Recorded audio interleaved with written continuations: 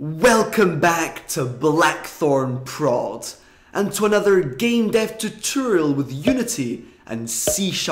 Now, many games feature some sort of dialogue system, especially RPGs or heavy story-driven experiences. So I figured many of you would be interested in learning how to make a simple but flexible dialogue system, easy to implement into whatever game you're currently developing. By the end of the video, you'll have something that looks like this, with a cool auto-typing effect, some fading in animation to make things look more crisp, but of course can be tweaked to fit the style of your creation, and some sound effects, so player input feels more satisfying. So I have a little scene set up with two characters face to face. Let's get them chatting. First of all, we need to set up our UI. In other words, our text and continue button. Now we can of course use Unity's basic UI, but I highly recommend you try out a free UI package from the asset store called Text Mesh Pro, which, for those of you who don't know,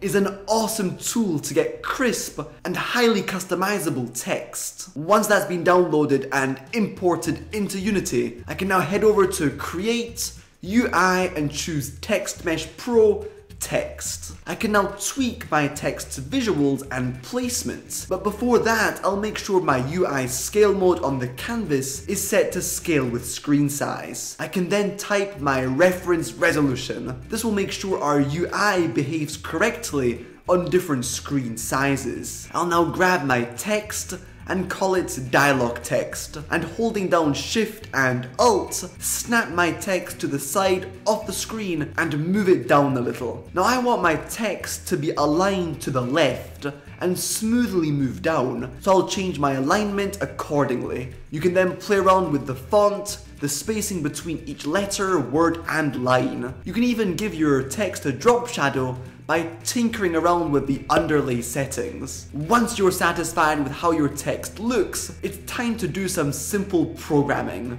I'll create a new C# script called Dialog and open it up inside of my scripting editor. First of all, I'll grab a reference to my Text Mesh Pro dialog text. But to do so, I first need to head up here and add a new namespace called TM Pro. Now I can play around with everything Text Mesh Pro related via script. So without further ado, I'll create a public variable of type Text Mesh Pro UGUI called text display. I'll also create a public string array named sentences, which, as the name implies, will hold all the sentences that make up our dialogue. Lastly, I'll make a simple private int variable called index. Let's start by getting our text display to actually display our sentences. We also want to put in place that cool little typing effect. To do so, I'll make a new coroutine called type.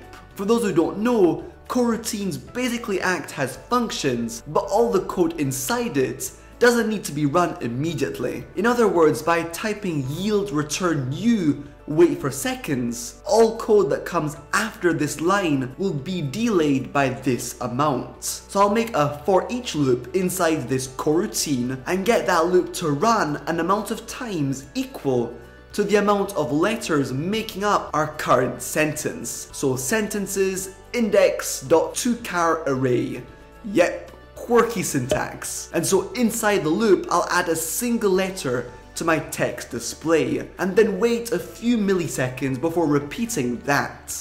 In this case, it's best we create a public float variable called typing speed instead of hard coding that value. All I must now do is start the coroutine in my start function. I can now head into Unity, create a new empty game object called dialog manager, and drag and drop my dialog script onto it. I'll also drag and drop my text display inside that empty slot, write a few sentences in my sentences array, and type in some small value for typing speed. Hitting play, we should have our first sentence auto-type itself smoothly. But for now, we have no way to make any progress in this dialogue. So let's create a continue button. I'll create a new TextMesh Pro text, tweak its visuals, and add a button component to it. I'll give it a slight yellow tint when my mouse hovers over it, and make sure to set navigation to none so we don't get any odd behavior. In short, I want the next sentence in my array to auto-type itself whenever I hit this continue button. So back in MonoDevelop, I'll create a new public function called next sentence. I'll first of all make sure that we haven't yet come to the end of our dialogue. So simply make an if statement checking whether index is less than the number of elements in the sentence's array -1. Because remember, arrays start at 0. If that's the case, then let's start by incrementing index of 1. We also want to reset our text display so sentences don't stack, and of course, start our type coroutine so a new sentence slowly displays itself. I'll also make sure to reset the text when the dialogue is complete. Now all this should work smoothly, let's try it out. I'll add an on-click event to my continue button, drag and drop my dialogue manager and call the next sentence function. Hitting play, you'll see that my dialogue smoothly displays itself, and I can hit continue to get a new sentence. However, I can currently spam click the continue button and get some buggy looking results. An easy way to prevent this from happening is enabling and disabling the continue button at the right time. So I'll make a public game object variable called continue button, and in my update function, make an if statement checking whether what my text is currently displaying is equal to my current sentence. If that's the case, then we know the whole sentence has been typed out, and so we can display the continue button by typing continue button.setActive true. When we hit that continue button though, we will immediately hide it by stating continue button.setActive false. This way the player can't spam click it, miss out on the story and bug the game. We'll also hide that continue button when the dialogue has ended. We can now head back into Unity, drag and drop the continue button in the inspector, disable it and hit play, and things should work wonderfully. Now, when multiple characters are having a chat, to make clear to the player who is talking using this dialogue system, you can simply type the name of the character in capital letters, or make a little talk bubble and change its position depending on who's talking. Alright, now that we have our dialogue system up and running, let's try juicing it up. A great way to do so is by adding some animations. So I'll head over to Window, Animation, and create a new animation for my text display. I'll call it idle and leave it as is. You can of course get it to scale ever so slightly, but don't overdo it. Let's then make a second animation called change text. I'll get my text to fade in, so with the record mode on, I'll set the alpha to completely transparent at first and slowly remove that transparency. You can of course make all kinds of animations. You're actually able to animate almost all of these TextMesh Pro settings, which is pretty awesome. Inside my animator, which you can find under Window Animator, I'll create a new trigger parameter called change. I'll then left click on my idle animation and choose make transition. Now I want my text to play this change animation when I say so via script. So whenever my change parameter is triggered.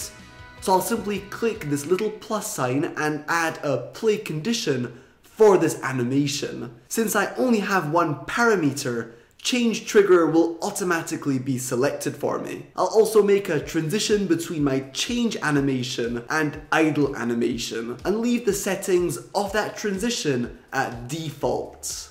Okay, back in my script, I'll make a public variable of type animator called textDisplayAnim, and then set my trigger, in other words, play my animation, as soon as I click the continue button. Now note that you can create a fade out animation and get that to play before displaying a new sentence with another coroutine. Alright, as usual, I'll drag and drop my text display inside the empty animator slot in the inspector and test things out. And normally your text should be that much more awesome thanks to your animation. Lastly, you can add a little pop sound whenever you hit continue by creating a private variable of type audio source called source and grabbing a reference to that audio source in the start function. Then type source.play in the change text function to play whatever sound may be attached to your audio source. In my case, a little pop sound.